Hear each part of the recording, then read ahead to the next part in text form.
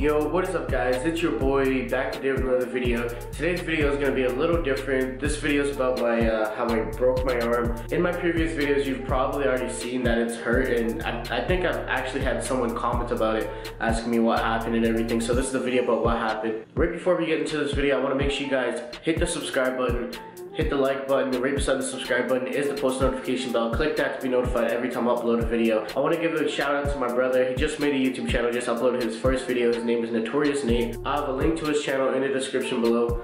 But yeah, so I broke my arm. The way I broke my arm was, I was in my backyard and I'm able to do a back handspring, which is a backflip with hands. I'll show you the clip of that. And then from watching other videos like, I think Tanner Fox I watch this guy named Chunky, I watch another guy named Tanner, which is one of Tanner Fox's friends. Anyway, I watch their videos and he always teaches his friends how to do backflips, so I'm like, alright, let me try this.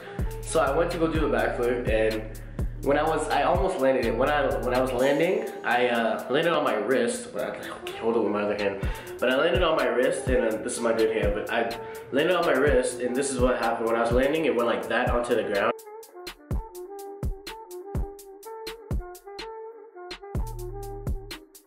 And it cracked my radius, which is the bone in this photo. Once it happened, I immediately put ice on it. I didn't really think it was hurting anyway, but I didn't want to go to the ER to get it checked because I'd be waiting there all day. It would have been terrible. I'd wait here all day. So I ended up just icing it for a long time. We called the doctor. They told me to come to their office in the morning. I was like, I'd rather do that than just go to the ER for a long time for like something that's probably not broken. It ended up being broken. I ended up recording the whole day of what I had to do, of going to all these appointments, getting my x-rays and all that. So yeah, here's the clips from what happened in that day, the day after, from when I had to go to my appointments and everything. So yeah, hope you guys enjoy it. Alright, so this is the day after. Yesterday when I actually broke my arm, I just got an ice pack and everything. Cause I don't know for sure if it's popped. I just think I just dislocated or it's broken, but I actually think it's broken. And yeah, so this is the day after. I think I'm finally going to get it checked because I should have got it checked yesterday, but I didn't feel like sitting in the ER for a long time. So yeah, we're gonna see what the doctor says and bring you guys with me. So yeah, instead of me going to the ER and waiting for a long time, I chose to just go to my friend's house afterwards because I was bored. And I feel like sitting at home.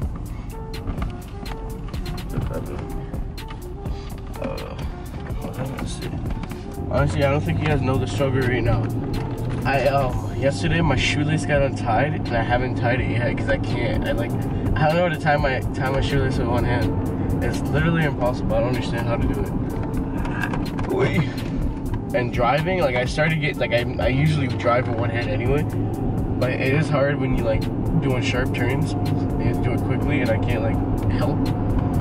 So yeah, I put it in this, I think it's a brace or a splint or something like that, just until then, because I called the doctor and he said just put it in that until then and then come to my office in the morning. So I said, alright, I'm just waiting to get to his office after I drop my brother off. What is that? Oh shit, what is that? Boy, if you don't get boy, you look like a motherfucking nut.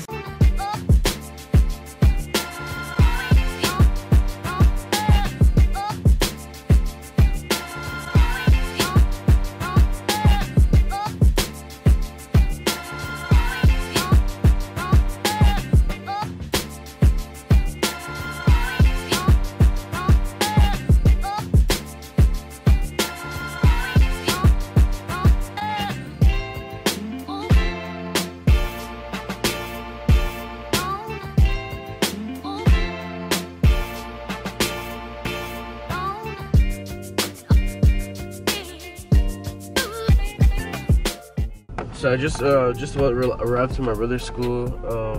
Now he was the one holding the camera, and I don't know what to do because I think I'm gonna have to hold the camera, or I'm gonna have to just get clips, quick clips of see what the doctor does. I hope he actually can fix it because I don't feel like going to the actual ER. Yeah, so I'll get back to you guys when I get to the doctor's office. Alright, so this is the next day. Sorry if the camera's really shaky. I'm using my non-dominant hand because I broke the other. Just getting to the doctor's office. He told me to come in, but there was no parking, so I feel like it's really packed in here. Hope not, because I just wanted to come in and out, but it's not working out. So I'll get back to you guys when he's see what he says, and if I think he said maybe X-rays, maybe he could pop it in. I don't know. We'll be back. On there? Not as much. It's more closer over here. Yeah, over here. Okay. So then, so let's come up here. Any pain right in there? No. And what about right in there? No. So, that's right. Just let me start getting going up from there. Okay. Yeah. And more pain. More pain. So there's more swelling within this part. Yeah. Okay, so that's on the bone. What about in the center? Okay. And then right in there? Not really, not that much. Okay, let's come up to this bone here. I think that one's good. There's nothing there? No. Nothing back there? Okay. So there's something called your retinaculum. Yeah. Maybe you sprained the retinaculum, or maybe there's a slight fracture within the bone right in there. Yeah. So for it to be that painful, then there might be a little fracture in there. What about going like this? No. And then what about when I press up here? Oh no, it still hurts. It does hurt? Yeah. Okay, so then it looks like there is some connective tissue between the two bones Yeah. right in there. So what you should do is you should go to the urgent care clinic. You'll be able to get in a lot faster as opposed to going to the hospital. Yeah. So the urgent care clinic just down here, they so let the doctor look at it, and then he'll just write an X-ray script for you. Yeah. And then just go right next door, get the X-ray done, and that way their radiologist will read it. So when it comes to a fracture, you want the radiologist to read it. So the radiologist will read it, and then I'll be able to look up the radiologist report and the images.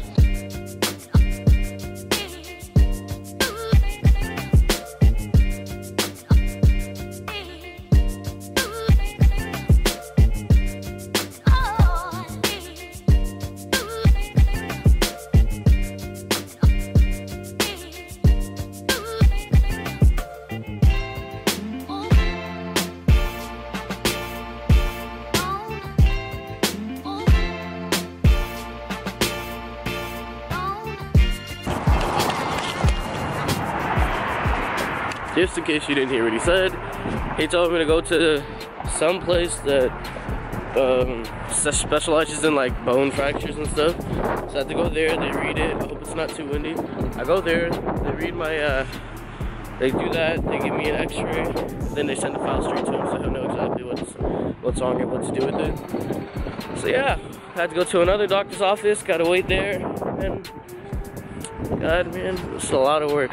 And the worst thing is I gotta call him to work and be like, I broke my wrist, I can't work today. So I need to figure out what to do with that too, so yeah.